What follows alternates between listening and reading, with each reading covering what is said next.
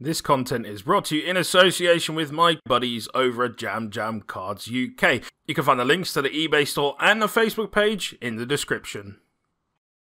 Hi guys, it's Joe here from Rufioh. Apologies if I sound a little bit croaky. I've only gone and got fucking COVID, haven't I? So I've been sat at home feeling sorry for myself. Also feeling sorry for myself that we've had no list until the list dropped. So obviously we've got a list now. I've seen very, very little of it. The only things I'm aware of at the moment are Verte Anaconda. Someone mentioned something about Change Your Heart, so I can only assume that's off, and Desires It too. I haven't seen anything else, so it should be quite interesting for me to see. Unfortunately as well, I'm going to the websites, none of them are loading the updated list. However, I have managed to get the images off Facebook, so I was going to do one of them interactive things where we go through the list. Slightly less fun to do it this way, but I'm going to go from banned all the way up to limited. So I'm going to be doing that one by one. Hopefully, I'm just going to bring it up here. And then I'll just show them on screen as I go through them, which again, a bit unfortunate because I really wanted to do one of them really cool live reactions, but don't have that privilege at the moment. So if you see me looking down this way, that's exactly what I'm looking at. So we start off with our banned cards. What's on there? Okay. Yeah, okay, that's fine. I think all of these are absolutely fine. We start off with Verte Anaconda. Absolutely needs to be on there. It's obviously the picture. So, yeah, we're going to start with that. Verte Anaconda, yeah, absolutely needed to go. I think it was always going to limit future card design, and they seem to like fusioning from deck, so being able to access those fusion spells to then fusion from deck, from your extra deck. Kind of a bit silly. And yeah, probably a bit overdue that this got hit anyway. I'm surprised it actually got hit now. I thought maybe they'd wait a little bit longer, but there we go. Prank Kids, Meow Meow Moo. Not really surprised they needed to hit Prank Kids in some way. Well, the best way of doing that is not really sure. Guess this probably fills the void. And Auroradon, well, yeah, it's fucking cards bullshit and just... yeah, there's no healthy uses for it, so it doesn't need to be in the game. But let's move on to our limited section. It looked like there was a lot on here, by the way. Maybe I'm wrong. Oh, okay, sure. So we start off with Jet Synchron back. Well, Jet Synchron to 1, sorry. Red Rose to 1. Yeah, makes sense. Yatagarasu to 1. Interesting choice. A lot of people have been calling for this for a while, and yeah, I don't think it makes any difference. I don't think anyone's going to play it. It's one of them cool novelty cards. I'm sure someone like Aaron Henman will decide to use in a duel.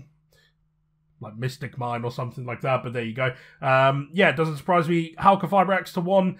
Not really sure what that achieves, but sure. Monkey Board to 1 is interesting. I think that's absolutely fine. Shooting Riser Dragon to 1. Yeah, sure, that's fine. Change Your Heart to 1. Interesting, but I don't think it breaks the game in any conceivable way. I think it's a pretty cool, powerful card. I always like to see these old ones come back, but that's pretty cool. Time Seal, I don't think makes a damn bit of difference. I think we've all covered this point. It's absolutely moot.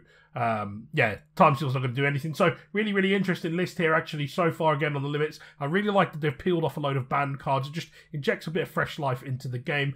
Be interesting to see what else they've touched on the list. Okay, so on to our semi-limits here. So we start off with Dynamite Knight. Yeah, I've been calling for this for a while. I don't think it does anything. The deck is dead.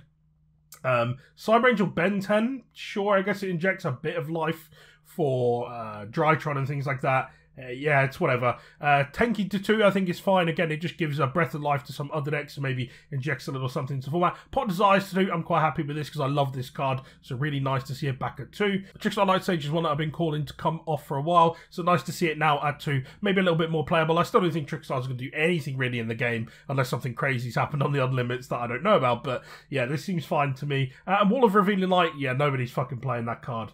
And then to our final page, is it going to be crazy? Okay, Unlims. Night Assailant. Yeah, that's absolutely fine. It's not going to do anything. Yeah, there's a little loop, but no one really cares. Trish. Yeah, that's fine. Again, no one's going to play multiple copies. Mirage Stalio. That's absolutely fine. Give Salad players a bone. I don't think it really makes a difference. A Hero Lives. That's really nice, again, because it'll encourage people to actually play heroes for once. Salaman Great Circle. Yep, Salad now fully playable again, basically. I think everything's off the list for them. Could be interesting to see if they come back. And Scapegoat. Yeah, again, absolutely fine. I don't think too many people are going to see much play with it. I think the extra deck is just way too tight in the modern game to encompass all that extra space for basically getting a Freeling 4. It may see some play in some decks that have got the room. So overall, the list, interesting. Didn't really hit as much as I would have liked. We didn't take care of any of the Adventurer issues, which is a problem. Scythe still hasn't been hit, so that's kind of sucky. And actually, now that I think about it, for all of these changes that are for the positive, it actually feels like a lot was left off that could really have been addressed. I do like these large lists when they do them, but to not see things like Artifact Scythe on here is kind of a little bit sad, but here we are.